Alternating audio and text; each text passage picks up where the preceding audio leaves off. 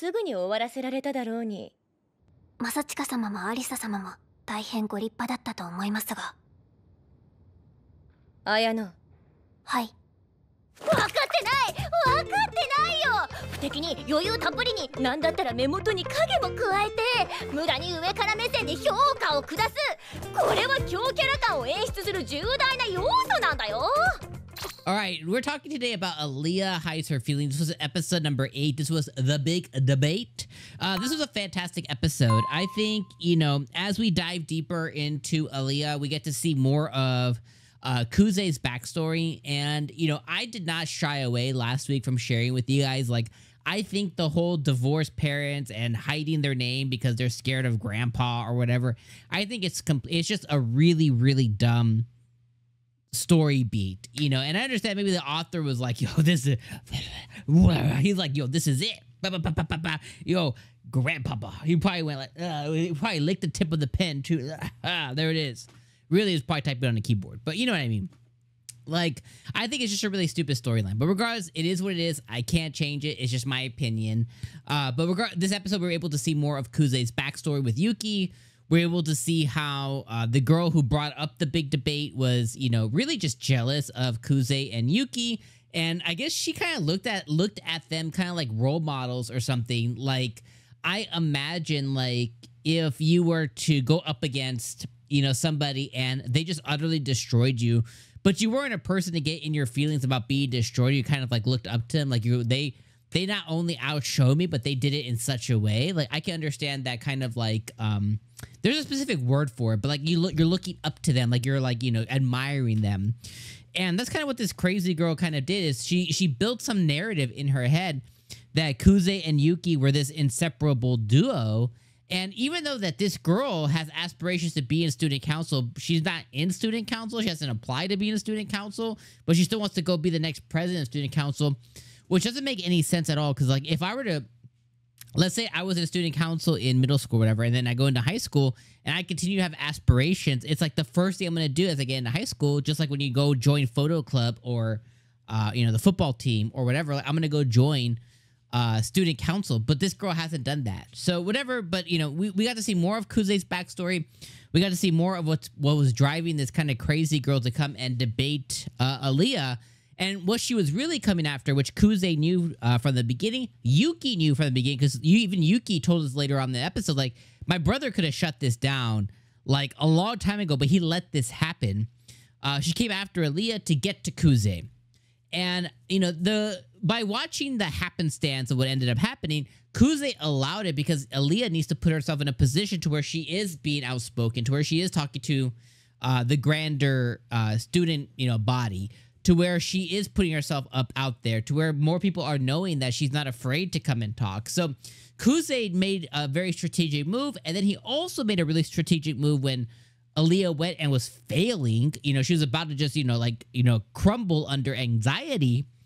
He was able to come in and he was able to pull her and put his cape on and save the day. And he really just told all the student body, like, why are we even here? Like, this thing that we're debating is just silly, right? And everyone's like, oh yeah, I guess it is. And that pretty much just shut it down. And then after, you know, Kuze and Alya shared a really cool moment when they were talking about, like, why'd you choose me? Why did you choose me? I used Google Translate on the screen, and apparently Alya said, because it's you. And Kuze basically said in a very long-winded way that he was with Yuki before because he felt guilty, and we got that whole backstory. But he's with Alya now because it's what he wants to do. He wants to be with her. He wants to run with her. He wants to be her vice president. He wants to be her running mate. He wants to do this.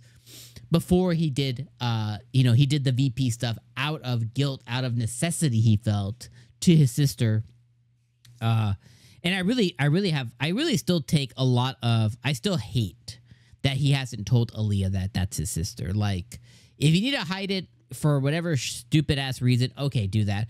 But tell her and just be like, hey, keep your mouth shut. If she's that important to you, that'd be like that'd be like keeping a secret, like a familial member of your future wife away from her because reasons. It's like, if you trust her that much, if she's the girl, if she's your future girl, if she's the girl you're, you know, whatever, if she's the girl you catch you feelings for, whatever, like, yo, you tell her and just tell her to keep it tight-lipped. You know what I mean? If it's that big of a deal.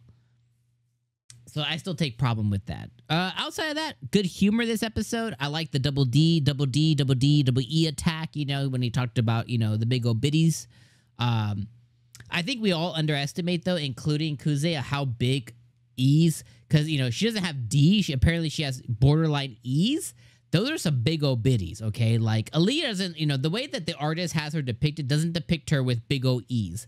E's are ginormous. I don't know if you guys, whether you're my female audience and maybe you have them or have a friend.